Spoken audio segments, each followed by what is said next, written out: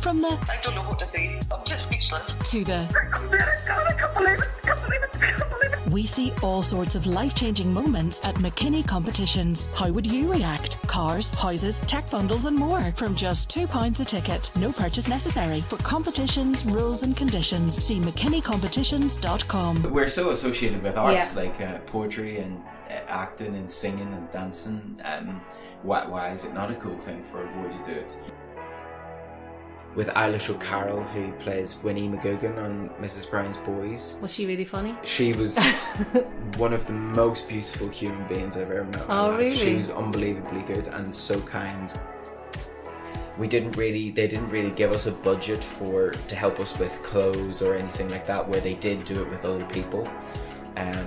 So you kind of see from the production element who they want in and who they don't want in. Really? Yeah. Just had an instant attraction to each other. Always wanted to be with each other, go for a cup of coffee or tea backstage, and yeah, it's really blossomed into something really good. When I get to that stage, that's when I come alive. I love that part of the show, and you can put me in a dance off any day. It doesn't bother me. Really, you don't get nervous. I just find that nerves are a privilege, or pressure is a privilege.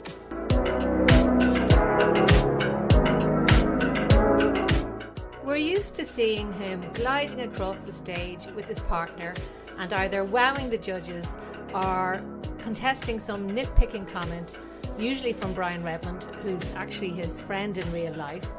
But today, professional dancer and choreographer Ryan McShane, who's been on Dancing with the Stars Ireland since it began in 2017, is our guest. This is your host Elaine Ingram, and here's Ryan to tell us all about his dancing career from Britain's Got Talent to Dancing with the Stars, and his life with his beautiful model girlfriend Thalia and their two dogs, Charlie and Leonard.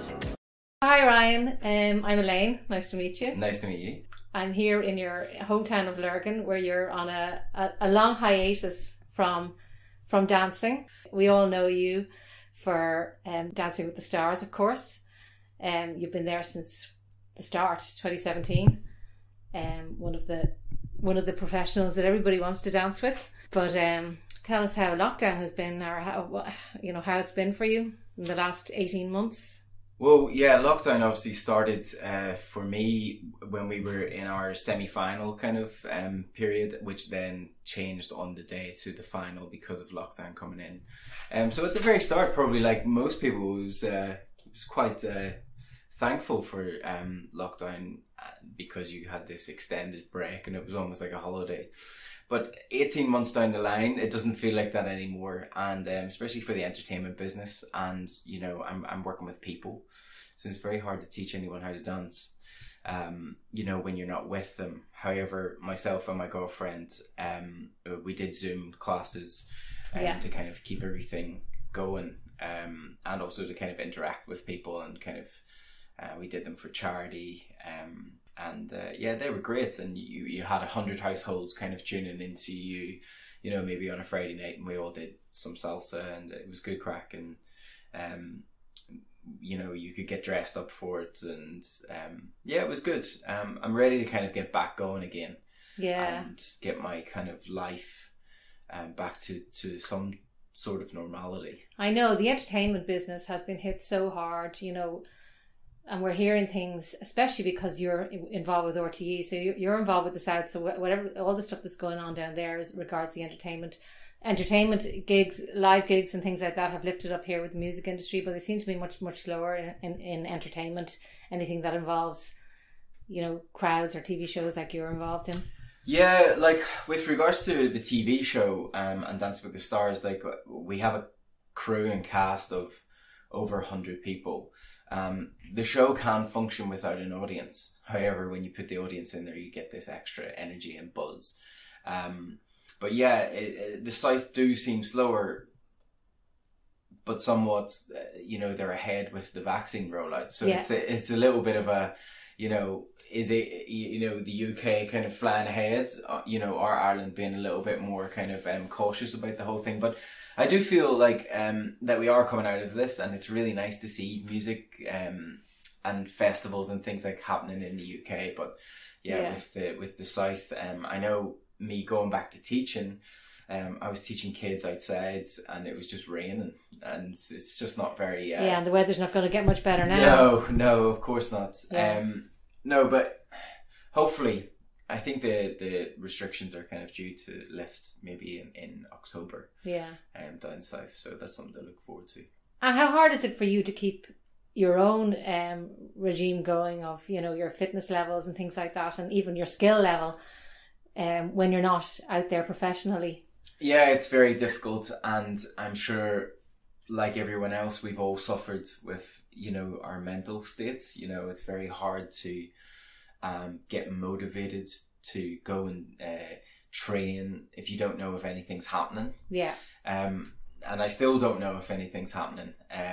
So it's very difficult from that point of view, and keeping your stimulation kind of high, and because you're competitive by nature anyway. Yeah, competitive by nature, and you know, it's just very difficult to kind of know what to do or when to do it, and I'm absolutely buzzing to see, you know, people going back to their jobs, and you know, life starting to kind of resume as normal.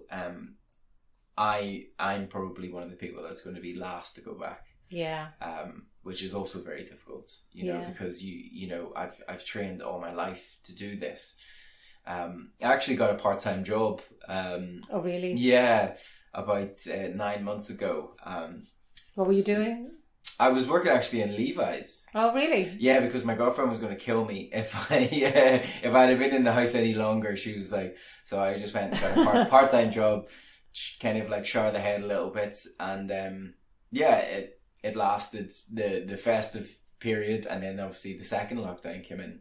Yeah. So it was just Mr. Boris kind of said retrain and get new skills, and then that happened again. So it was just painful. And your girlfriend, you mentioned your girlfriend. I was going to get to Talia later on. She's a gorgeous model who you met on the first season of Dancing with the Stars. Yeah. Back in 2017, yeah. I think so, yeah. So you were thrown together in lockdown, and it's been good for you from what I see from your Instagram and everything else. You both seem to be... This has been an amazing kind of like bonding session for us, you know, to kind of really understand each other more probably than what we already did before. We lived in England as well prior to that, so it's not like we're not used to each other or our own surroundings. But you're spending a lot more time together. A lot more time.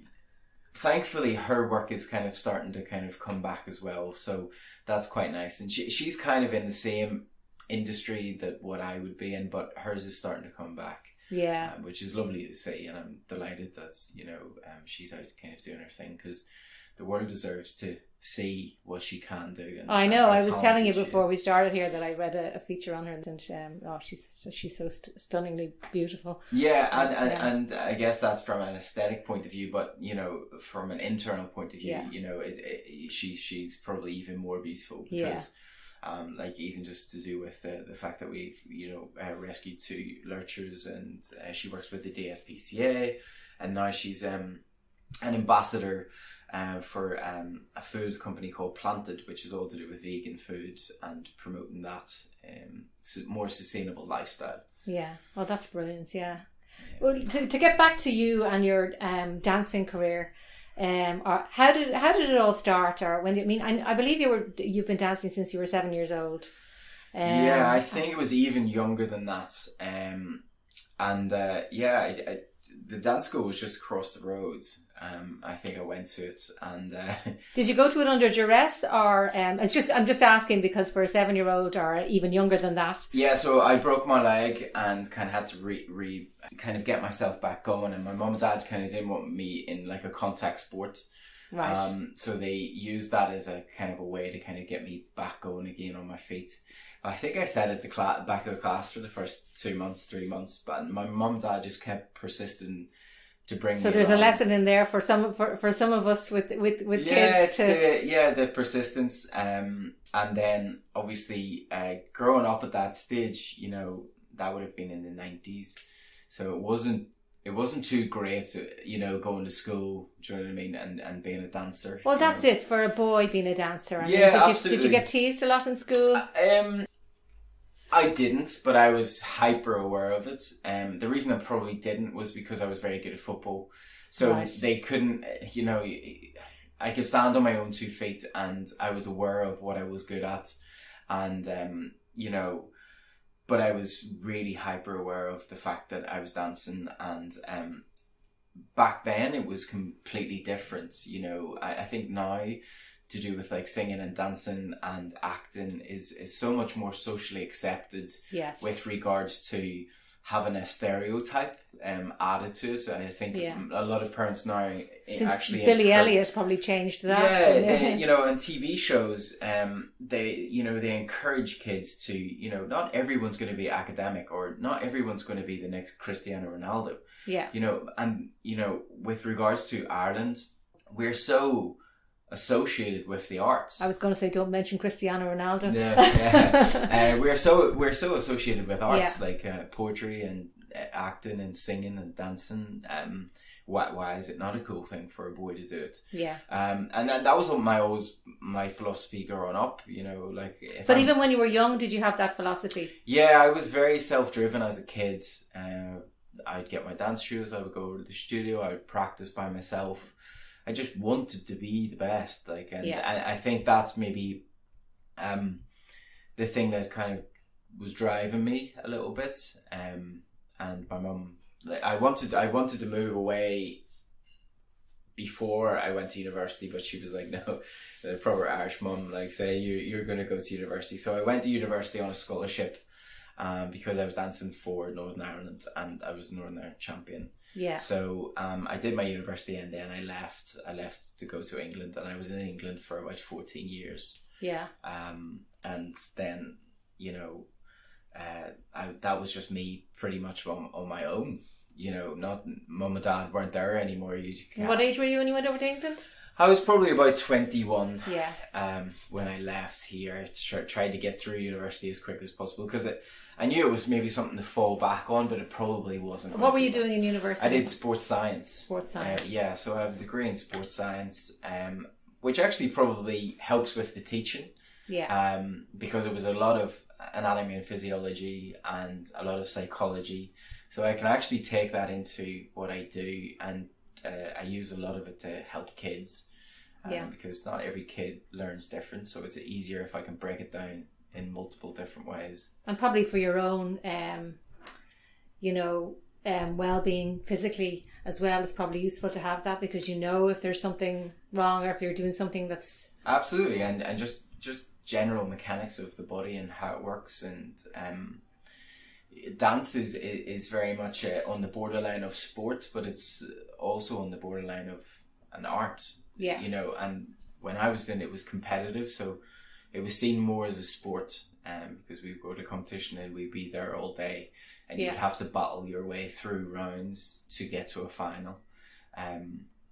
So yeah, and after that, I was lucky enough to dance with a girl who was third in the world, and I started to dance with her, and I shot up really, really quickly. Like, that was your dance partner. What was her name again? This girl was called Rachel Heron, and she was from Liverpool, and she was amazing, like world class. And I was lucky enough to dance with her. They seen something in me, and I shot up through the ranks, like, bizarrely quickly. It normally doesn't happen like that. When did you realise that you had a special talent? And you say you were good at football, but obviously you chose dancing. At some point you must have decided this was the one sport you were going to go for. Well, prior to me going to university, I had won everything on the island of Ireland. And then I was venturing to England. And I think my mum brought me to a British Championships. I'd never been to the competition before, and I went and won it. And normally you have to be in a pecking order, or they have to know your face. Your face has to fit, kind of thing. And I went and won, which everyone was shocked at. And that's pretty much when I kind of realised that this was probably, I probably had something a little bit more than anyone else. You obviously had this competitive edge in you all the time. You know, you say you were competitive by nature, and you know, going through all those dance competitions. And what took you on the route of, you know, doing TV shows and that kind of thing? Was it just a natural progression, or? Not really. It all started probably. I did the Royal Variety Show for the Queen. How did you get chosen for that? Was it just your dancing because you'd won so many things? It was because of that. I was British champion at the time, and then I was contacted with from the original cast of Strictly to come along and do the Royal Variety. So I went and did that, and it was Michael Bublé and Lady Gaga. What was that like? Yeah, it was amazing. It was really good, and obviously got to meet the Queen and stuff afterwards. So that was great. And then did she shake your hand? She did. Yeah, she did. Yeah. So I did that, and then there was a guy from Britain's Got Talent that contacted me and said to me, "Here, listen, would you want to come on, and would you want to be part of the show?" And I said, "Well, it's kind of been done, just two people on a stage. Yeah. So let's see if we can create something maybe a little bit more interesting." And Kings and Queens, yeah. Kings and Queens, yeah. And my best friend is Neil Jones, who is on Strictly. Okay. The ginger guy, if you don't know. And he was dancing with Katia Jones, who's also on Strictly now. And then one of my best friends, Kai Witherington, who was on Dancing with the Stars, yes, who's now on Strictly. So the group was very strong, and we went and did that. And you got to semi-finals, right? We got to the semi-finals. The first audition was probably a lot better because we went and they probably didn't really expect us to be very good. They probably have a pool of people where they want, and then they'll have random people that come on and do their gig or whatever. And we got a standing ovation straight off the bat from all four judges. And they say to us, we're going to have to do that again because we didn't have the cameras rolling. Really? Yeah. So they didn't have any. So is it really formulated in that they kind of know where they're going? They'll know. Like there was another group after us called Light Balance, and they had obviously scouted them. Right. So it's not as organic as it looks. It's not we know it's not organic, but you know organic. What I mean. No, they'll you know, there's a singer on YouTube, we'll pick them, and there might be a magician. It's not just random people. It's not.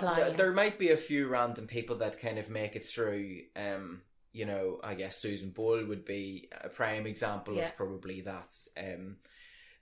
But yeah, and so we had to do it 4 or 5 times, because they had to get all the camera angles in a row. Yeah, in a row. So yeah, we were wrecked after. Yeah, and we had been there from early morning, and yeah, we got to the semi-final, and it was kind of a bit of an unfortunate kind of turn of events because we were dancing the World Championships that 2 days before. Right. So it was me and Neil, and we were dancing World Championships, and then we were driving through the night to come down to the studios. So preparation time wasn't good. They didn't really give us a budget to help us with clothes or anything like that, where they did do it with other people. So you kind of see from the production element who they want in and who they don't want in. Really? Yeah. That's quite. But it was quite funny, cynical, isn't it? I remember the runner. It was after an ad break, and they kind of thrown us on stage, and they were like, "There's 13 million people watching. Good luck." And oh my God. I still remember the guys, you know, like the production team still moving the set around as the credits were kind of coming down. So no pressure. Yeah, it was just, it just wasn't, it didn't feel right. It just didn't feel right. Yeah. And, we did a good show and stuff like that. But, in terms of getting, you know, the way they say, like, you start off, right, you do something, you wow the judges on Britain's Got Talent, and then you have to come up with something even better and even better. So I've often wondered this. Are you holding back and saving a little bit, or it's a fine balance because you might not get picked if you don't put out your best performance? It's strange. You obviously go into a meeting room with they have choreographers or music people, and you have to choose music, and then it has to be cut together. That is in with regulations kind of thing. You know, you you know, they have to get rights from the music people. So it's all a little bit kind of from there, a little bit bumpy, I would say. And they want their own ideas to do with choreography, but they're not ballroom and Latin dancers, so they don't know what we're going to do. Right. It's an awful lot easier if you have someone coming and singing a song. Yeah. Do you know what I mean? Yeah, I suppose. And if they sing a song good there and they get through the semi, the song that they used at the start will probably be used in the final anyway. Yeah. So it's definitely an awful lot easier from that point of view. However, a great experience, and thoroughly enjoyed it, and we've all done pretty well out of it. Yeah. So it would, even like getting to the semi-finals is fantastic, obviously. But the exposure that you get from that, I mean, you said like, well, it's 13 million people watching, but how many, you know, executives are watching and how many people from other shows are watching? So we got like asked to do loads of things in the Middle East, you know, like shows and parties and corporate events, and you know, and we went and did them, and we were still competing at the same time. And then other things kind of evolved from that, because the choreography was quite interesting and different from our kind of world of Strictly. Yeah. And I think that's what Simon Cowell kind of seen in us to begin with. What's he like in real life? He's actually really nice. Yeah. Or is you just don't know his true emotions. His face doesn't move too much. Well, his face probably can't move at this stage. Yeah. And who else did we have? We had Amanda Holden was on it. Alicia Dixon was on it. Are they all on the, when they're on? Are they on, and then when the camera stops rolling, are they off, or are they just chatting away? And they're pretty nice. Ant and Deck are amazing. They're exactly the same on and off. Right. They're really, really, really nice. So that was a huge learning curve experience, and then obviously I got choreography jobs after that. I went to the Middle East to do Dance with the Stars. I did a few numbers for them. And at that point I was kind of, my competitive career was kind of winding down, but I always wanted to finish on a high. So my last competition I retired when I won the British Professional. And I retired on the night. Did you retire on the night? Yeah, I retired on the night, and there was a lovely, we had done up a letter basically saying, you know, thank you, and, you know, to all our coaches and team. Do you just know that it's time? Yeah, it's a very emotionally draining process to be a competitive dancer and doing it every year. You know, the easiest way to compare it is to someone like, you know, a Roger Federer that has Wimbledon, US Open, Australian Open. We have them as well. We have the majors, and then you have these individual little tournaments that you would do. That have to keep your ranking up. That would keep your ranking up, that would keep you kind of sharp. And there's a lot of travel, there's a lot of expense, and there's no government funding. Well, that's what I was going to say. You don't, I mean, unlike Roger Federer or a lot of these top tennis players, you're not going to get huge big sponsorship deals. No, you're not. No, so you're basically funding your dancing through teaching. So whether you be teaching kids and because there probably isn't huge prize money in it either. No, it's all you're basically doing it for the accolades, for the you know, I was a champion. Yeah, and for the love of it. Yeah. Yeah, and I guess the finance part of it, or the, you know, the wealth, would come after it. Yeah. You know, when you're asked to adjudicate, or then you're asked to teach, you know, the future stars coming up. But like when I moved to England, I danced for England. It was easier for me to dance for England than it was for me to dance for Northern Ireland. Yeah. Because we didn't have a board here that was even in that league. Yeah. I suppose there's not that many to choose from here. There's none. Yeah. Is there none. Really? I'm the only person from Ireland that ever won a British title. Wow. So from that point, it's kind of you're very much out on your own, and you know, you're dealing against a little bit of politics. You know, I'm not English. Yeah. So that's why you just have to be that much better than the people that you're against, and that was a driving force for me. I kind of like that underdog kind of mentality of, I can do this. It's not based on where I'm from or what I'm about. It's about my talent, and I like that. That gets me going. Like, So then you decided to, when you decided to stop competing yourself professionally or competitively, you got the gig on Dancing. Yeah, well, with the Stars. That was like that was 2017. But yeah, you've done other stuff before that. Yeah, that I would have been. They asked me about 5 months prior to me retiring. So I knew that was going to be my last comp. And you knew you had a gig lined up. And I knew I had a gig lined up. So kind of the timing worked out really well. The only part was I had already started rehearsals for Dancing with the Stars. And then I had to fly to England to compete, retire, and then come back to Dancing with the Stars. Yeah, but when that gig came in, it was huge for me personally, because obviously I always wanted to showcase my talents. Yeah. And strictly in England, I had been interviewed for numerous times. But it's like anything. It's like any job application. They're always looking for something. So if you're not it, then you don't worry about it. And they have a bigger selection. They have a bigger pool, and they can go and So it is. So your job would be much more precarious, I would imagine, if you were over there. Whereas here, you're probably. I know you say that you have to, wait to be asked back every year, but when you're pretty established. Yeah. Well. Yeah, I think with anything with these shows it's never certainty, and it's never going to be a forever. Yeah. It's very unlikely that someone else will do an Antoine Dubac and be on the show from day dot until now. Now obviously he's now got the judging kind of the role. So these things are always, and the TV world is, you're always going to get like a 15 minutes of fame, and sometimes it does feel, and especially like with shows like that, any sort of reality shows, they all have a shelf life. Absolutely. Although Strictly seems to be one of those ones that could be like the X Factor, that people love it. People love it. Yeah. So yeah, but obviously when I was asked to be part of the show, I was delighted. Something I always wanted to do, and excited to kind of see a different side of,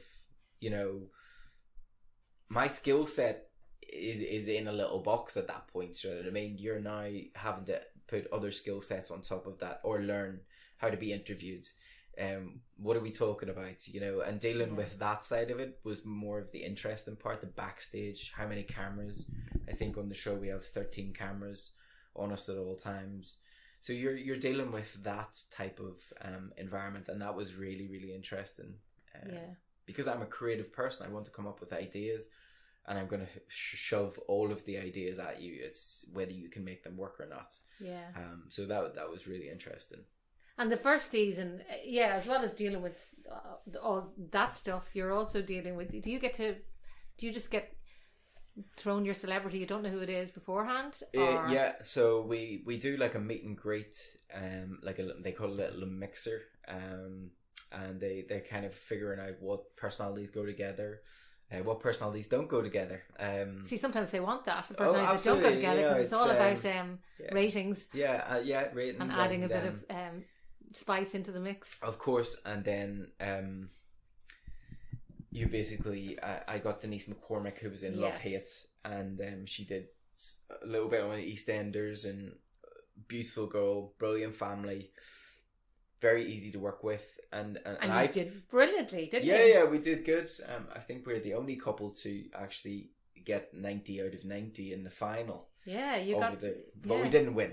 You didn't win, but I mean, you got perfect scores in the final. Yeah. I mean, that was. I mean, you can't ask for more than that. No, it was good. Such a buzz. My enjoyment is the energy that I get from people. Yeah. When you're not expecting to do that well, or and Denise was very easy, and how I work as a teacher is you're as much part of this as I am. I'm not coming in to tell you what to do. There has to be a creative element from the other person, because then it doesn't work, and that's how I work with everyone.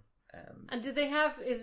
How do you feel about some contestants now that might have a bit of an edge over other ones, whereas they're, if say an actor, I don't know about Denise now, I have no idea, but say an actress would have a background in singing and dancing because she came through that and that kind of thing. And then there's somebody going in there like, Des Cahill or somebody, Yeah. It's like... Well, that for me is irrelevant, because whether they have a background in singing or dancing doesn't mean that they can do ballroom and Latin. But you need to be coordinated a bit. You do, but the guy who won the first season, Aidan O'Mahony, was a GAA player. He never danced in his life. And that's why I like the show. And also, you need something from a production point of view. Where does the show go to? Yeah. As in, if we put 10 Des Cahills on the show, then the show's not going to work. Yeah, exactly. So you need a bit of a balance. There needs to be a balance, and there needs to be room for improvement. And sorry, That's my lovely. dog. He's lovely. What's his name? Charlie. Hey, Charlie. Charlie, up, go to bed. Good boy. So yeah, from that point of view, it's just really exciting to kind of meet your celebrity, and then you kind of get to work, and that's where I come in probably more. In Ireland, it's a little bit different than Strictly, because Strictly actually have choreographers that come in and help them. We don't. The budget's not really? that big.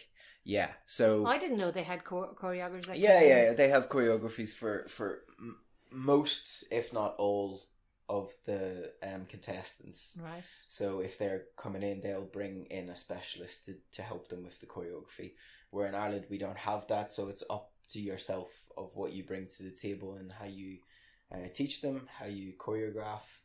Do you design the training regime, like how long they have to come in to train for every day, or is that does the show say, right, you're in for this amount of time? The schedule is more to do with the celebrity. They might still be recording if you're dealing with an actor. She was on Red Rock, so on the final she was doing 40 hours in Red Rock, and then we would be rehearsing either after it or before. That's commitment. Yeah, it's a big commitment. You might get some people that are still playing sport, or you might get someone that is doing little bits and pieces. So your schedule is based around them, not them around you, because I'm employed by the show to be there. So it's really dependent on your celebrity. The hours is dependent on the person teaching. I believe that I teach quite quickly, and I believe that I don't need to be in there for 5-6 hours. Is that just because you're just a good teacher? I believe that I'm a really good teacher, and I believe in my ability to get my message across without hammering it into someone for 6-7 hours. Yeah, because you just probably make it worse if they're having trouble or difficulty with something. I suppose the more you hammer it home, maybe you're just making it worse rather than better. Absolutely, yeah. And different people work different ways. You'll find that with most sports stars or something, they probably need that set regime of it has to be like this all the time. You get maybe an actress where you can be a little bit more open. You can kind of play with the character a little bit more. So with Denise, that was very easy. With Eilish O'Carroll, who plays Winnie McGugan on Mrs. Brown's Boys. Was she really funny? She was one of the most beautiful human beings I've ever met in my life. Really? She was unbelievably good and so kind and always available and was up for anything. And to do with being... And that's the beauty of my job, is that I get to learn from people like that. Dance is as much movement as it is acting. Yeah. And she could really help me with that. So that would. So everybody brings something different. Everyone brings something different. You had Conor McGregor's sister as well. Yeah, I had and Erin. she's a fitness. She's fitness professional and herself. Yeah, an influencer and very driven and very competitive. And you were in the dance off. I've been in 3 times. I've been in the dance off more than anyone. Yeah. In the whole period. That for me, that's when the show starts to heat up, and I like that because of maybe my background of going back to when I was a kid and having to fight my way through. Yeah. So when I get to that stage, that's when I come alive. I love that part of the show, and you can put me in a dance off any day. It doesn't bother me. Really, you don't get nervous. I just find that nerves are a privilege. Like, or pressure is a privilege, because I'm being asked to do something in a privileged position, so that's why I've got pressure or nerves. So instead of like feeling afraid of it, like it's better just to embrace that feeling and then use it in a different way, or you know, when you're releasing energy, it's just easier for me. I don't know why. And can you express that to your partner? Can you get that across to them? And this is the funny thing, that each partner I've had has been completely different. You know, I guess what the audience sees is what's on screen, but what's off screen is very, probably more interesting if you followed them with a camera. Like Denise McCormick used to sit in silence, just silence. She would be sitting on, you know, one of the big techie boxes, and with a bottle of water, and she wouldn't say anything. Erin had to be constantly talking to me. Eilish was very calm. And then I had Sinead O'Carroll. Yeah, from Bewitched. Yeah. And she was, she used to tap her hand to like identify a place on her body. So you're also dealing with just people's emotions and different skills that they might have learned in, you know, their own field. You know, you've got someone like Sinead, who was obviously from, you know, or is from very successful girl bands that traveled the world, dealing with probably bigger audiences than what we are going now to do in front of 200 people in a studio in Bray.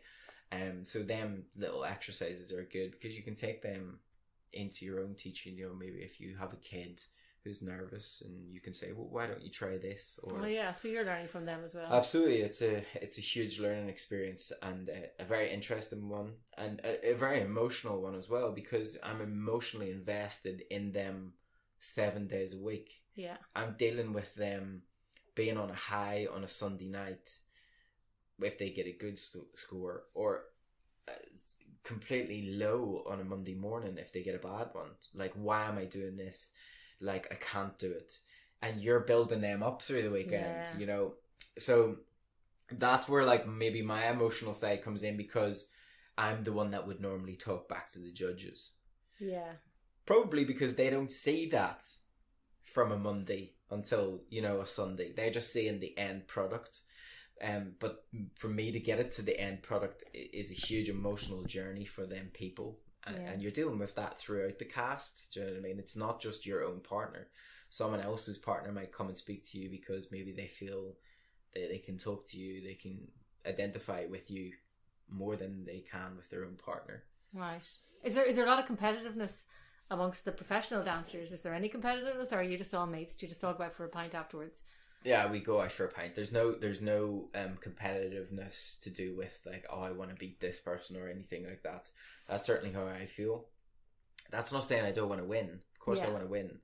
But that's not about me beating you. That's just about my partner doing as well as she can. Right. So, but is everybody like that? Are there anybody that... No, I think who's nasty? No, there's no nasty ones. Everyone's great. The whole group of professional dancers are amazing. Yeah. They've been that we're all very supportive. We all go through different things at different stages of life, and we have group chats and stuff like that. So no, everyone's supportive. And what about the judges? The judges are great. I'm very good friends with Brian, who I normally have words with on the show. I know. Oh, so that's all for the. No, like my. Are you just turn it off when you're finished? Is it like being on a football field? It's exactly like that. Yeah. As in, like, if he said something I disagree, my own like true feelings come out at that point. I think I'm very thankful, because I think as a nation, like, we're very honest. Yeah. And my honesty comes back, but I can switch it off as quick as it comes on, because it's not personal. Yeah. It's your job. Yeah, it's my job, and but I'm also protecting the person I'm dancing with, you know, because 4 or 5 months of that time, they're, you know, I'm looking after their needs, if you know what I mean. Yeah. And the needs of the show, I guess. Yeah. So it's pretty full on. It's very emotional. Yeah. Yeah, probably more than what you would see maybe on the TV, you know, because that's condensed. Yeah. Get ready to shake up summer with the Get Active ABC Sunshine Fill programme for kids and families. Get set for land-based adventure at our summer schemes, or why not get adventurous and maybe get wet at our Splashtastic Water Sports summer programme. There are so many things to do, and all we need is you. See getactiveabc.com/summer for all the details.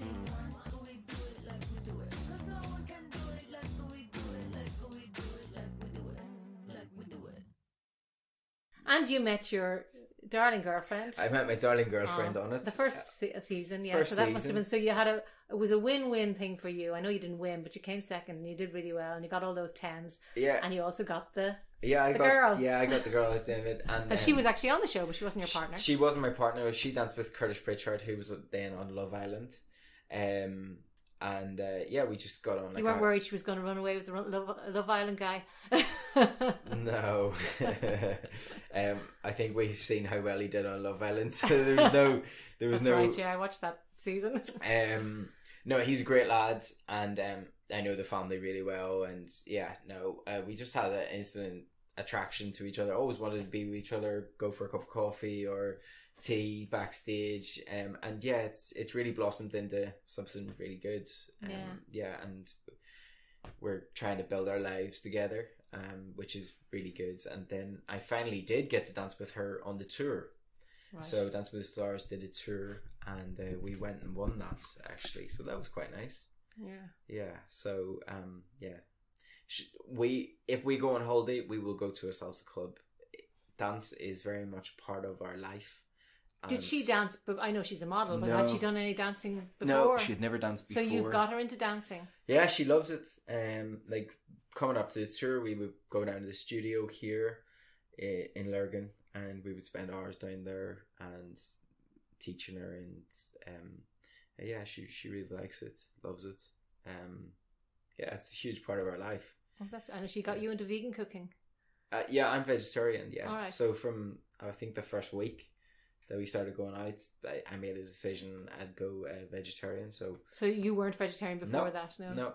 So she's vegan, I'm vegetarian. Right. And you haven't looked back? No, it's grand. Do you find that good for? Do you find that makes a difference with your dancing? Does it make any? I actually don't know. You don't know. I don't know if it has any. You just benefits. feel healthier.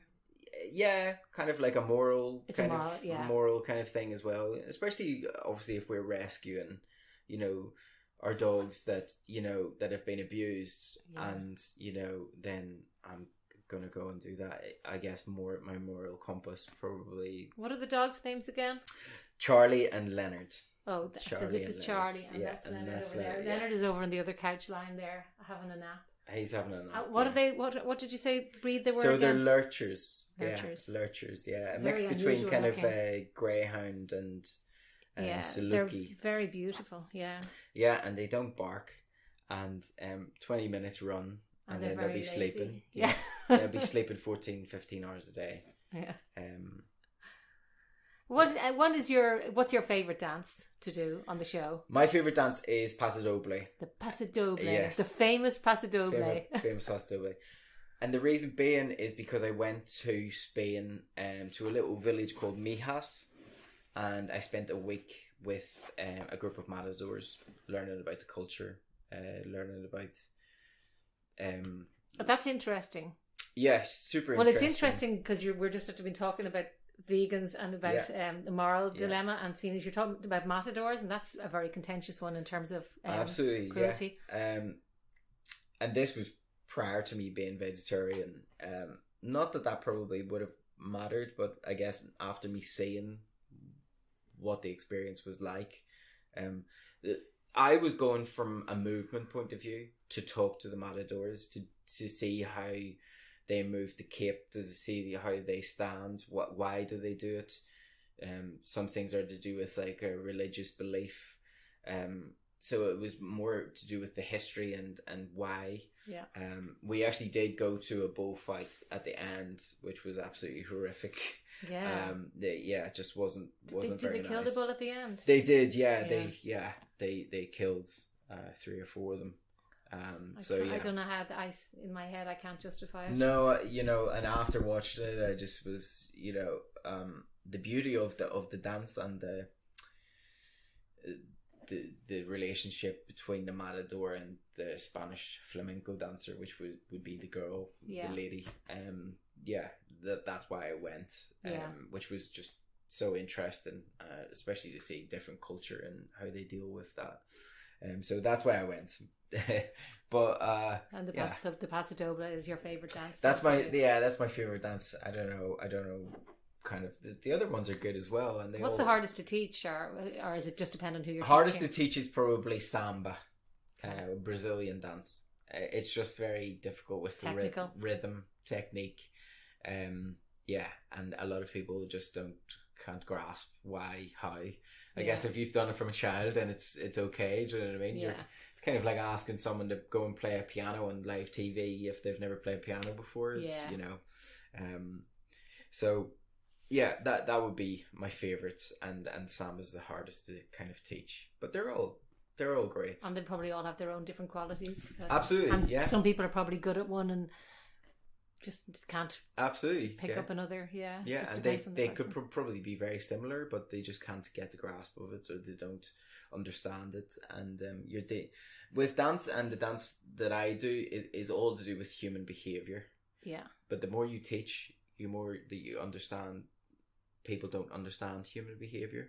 Right. For example, like if I'm teaching young kids and stuff like that, especially boys, just to do with like even opening a door for a lady or opening a door for anyone. My generation, my dad would have taught me that. Where that they're like, what?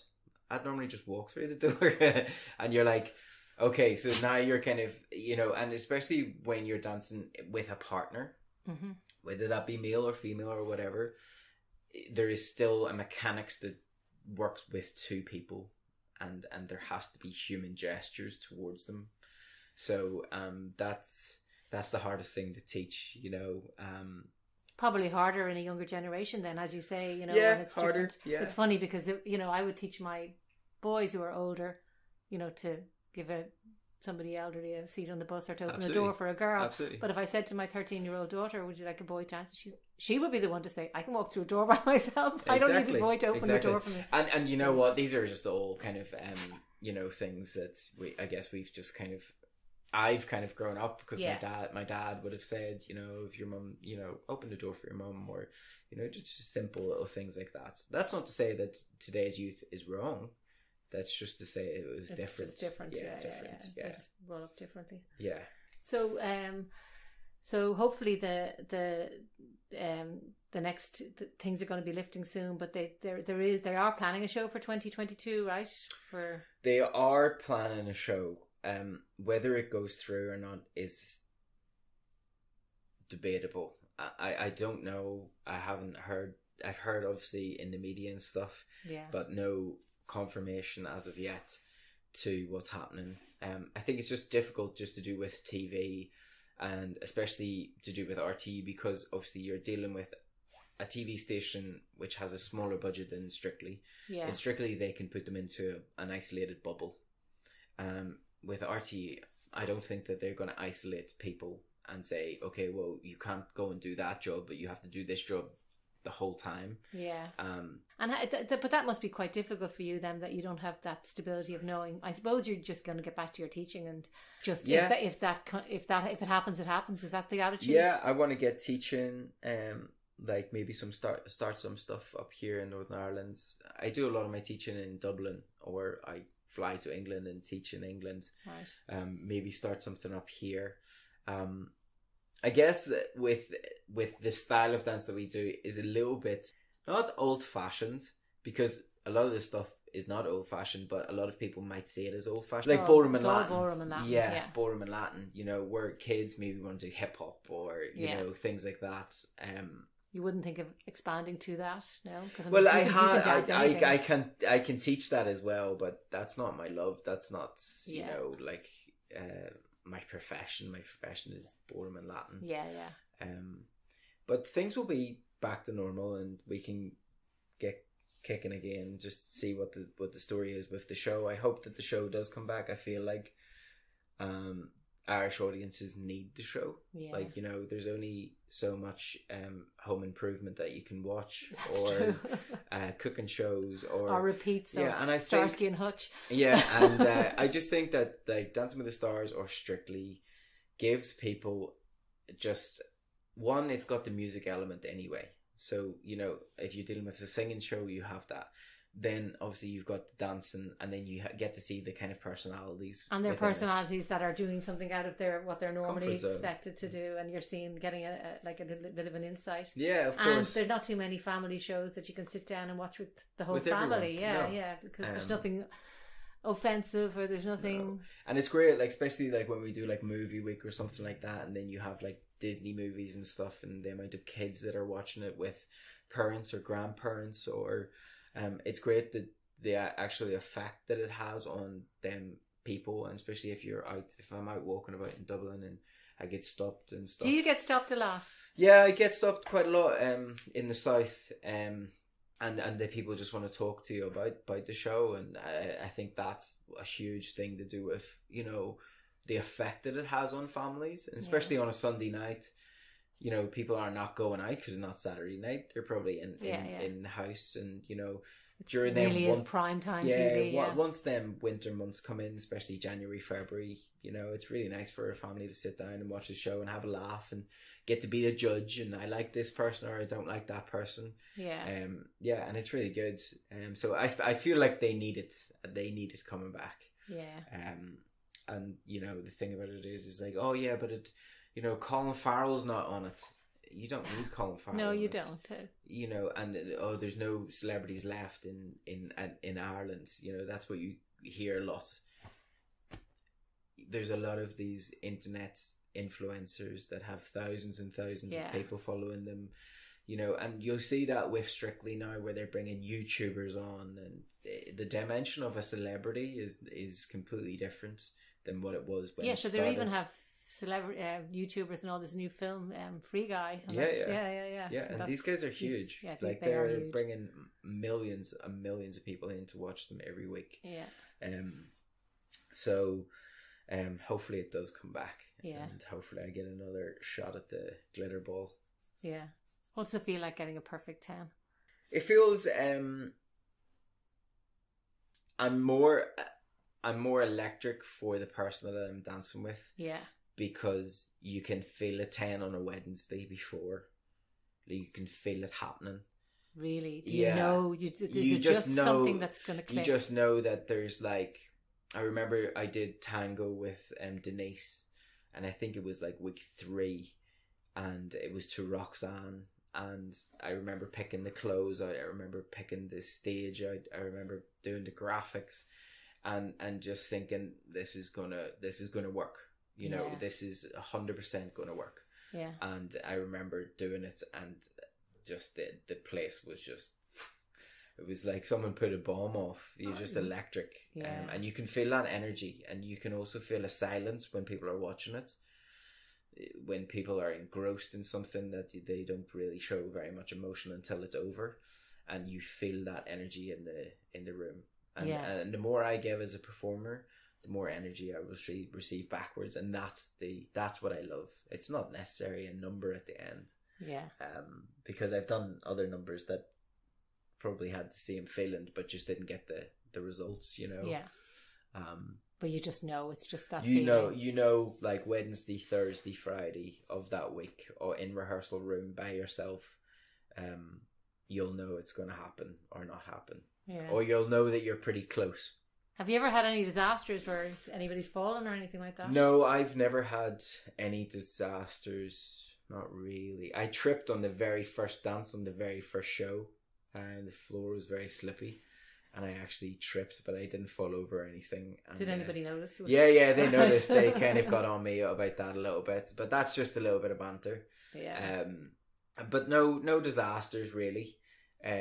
There'll always be. You're going on to national television with someone that you don't know how they're going to react. Are they going to remember what they're doing? Do you know what I mean? How do you fix it quickly if they forget it. You know, there's so many like little equations that could come into play that you just don't know. Yeah, would you have any little things where you tell them, right, if there's something happens, I'm going to do this to... Yeah, absolutely. Like just even simple things. To get you back on track. Yeah, especially like you're dealing with like just simple things to me, but like, you know, a lot of people can't count music. Right. So if you can't count music, you can't dance on time to music. Yeah. So like even just like me pulsing my hand on their hand is giving them a rhythm. Oh, okay, right. So are you not listening to the music? You're just listening to the beat?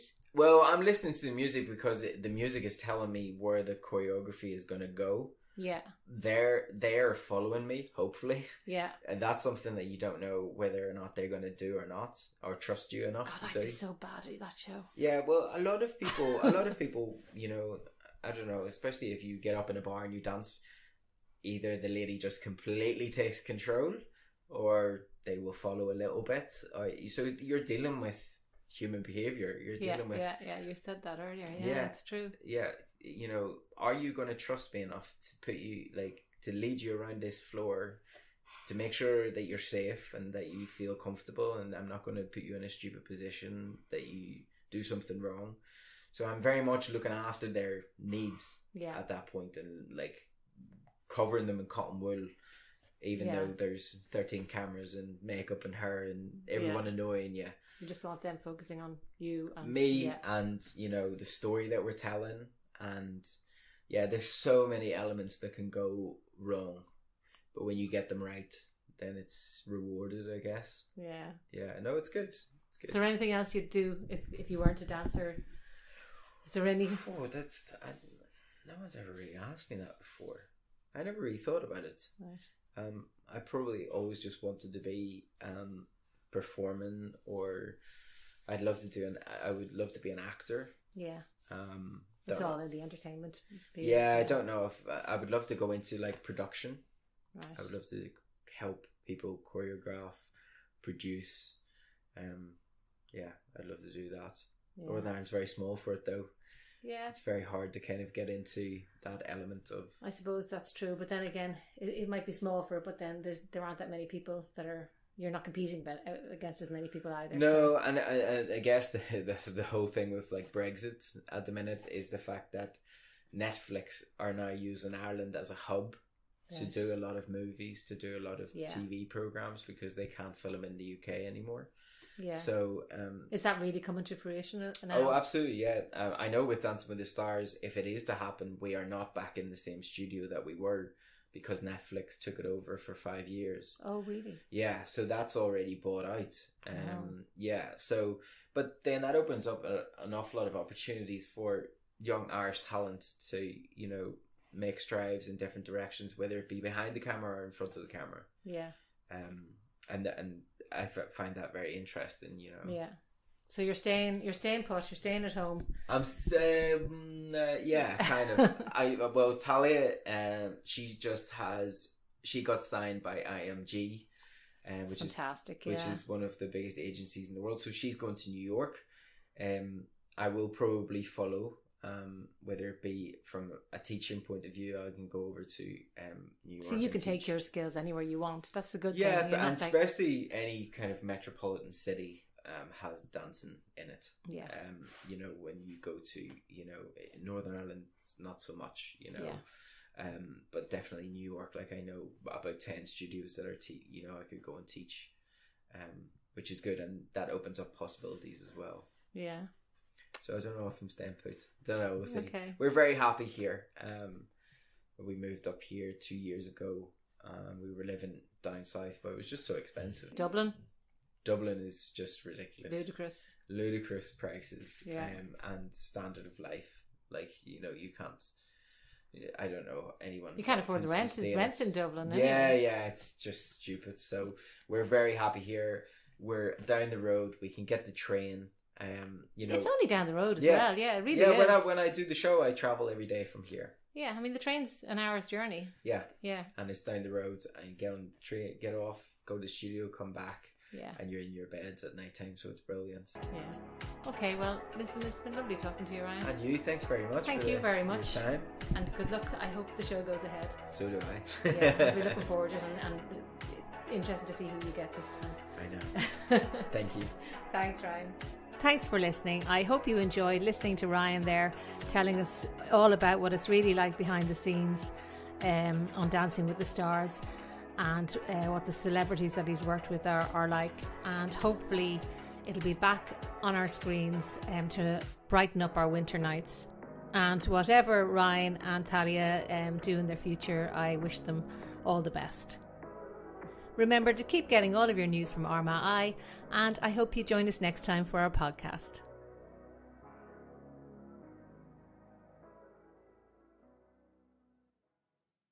From the I don't know what to say. I'm just speechless. to the I can't believe it. I can't believe it. I can't believe it. we see all sorts of life-changing moments at McKinney Competitions. How would you react? Cars, houses, tech bundles and more from just £2 a ticket. No purchase necessary. For competitions, rules and conditions, see mckinneycompetitions.com.